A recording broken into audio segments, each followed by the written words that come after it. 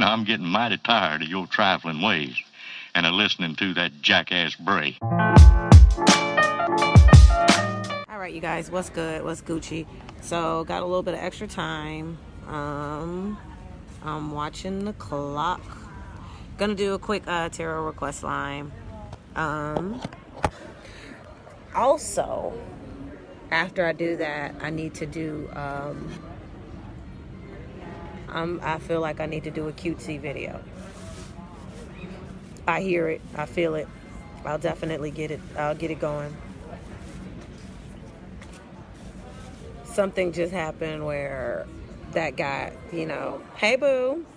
Yeah, something just happened where I got a low-key spiritual tap on the shoulder like, now Aarona, make sure that you do X, Y, and Z. All right, let's do it real quick. All right, real quick, what we got?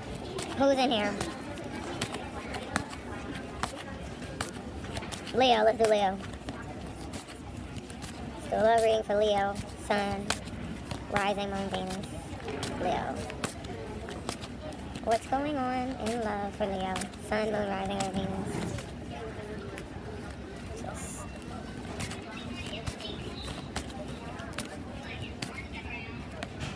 Ooh. Hey, Leo. And Cancer, 2 Leos in here. 3 Leos in here. Back to back to back. I know you a Leo, Kim. Hey, boo. All right. The first thing I pulled is the sun. So, good times ahead, bright times ahead. Innocence, youthfulness. Let me see. Hold on.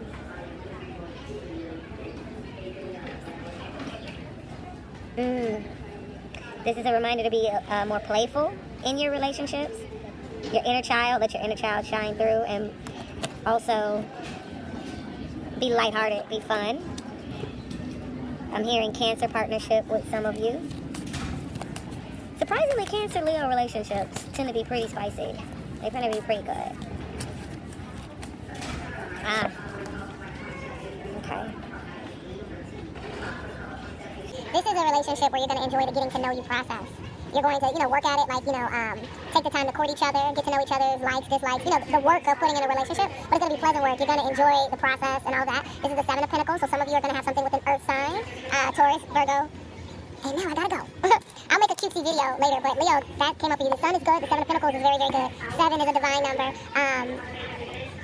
This is specifically what I like about the 7 of Pentacles, right? They're focused on their work, they're hard at work, and they're enjoying the process and trusting the process, and you see, the castle in the background, So it's like, putting the work in and enjoying the work as you go will lead to beautiful destinations and beautiful results in the partnership. But the person that you're currently entertaining, Leo, this is really, really good. It's going to be really, really refreshing. Have fun. Make sure that you show them the inner child in you, okay? Because you can be really, really fun and really, really sweet and really, really giving, Leo.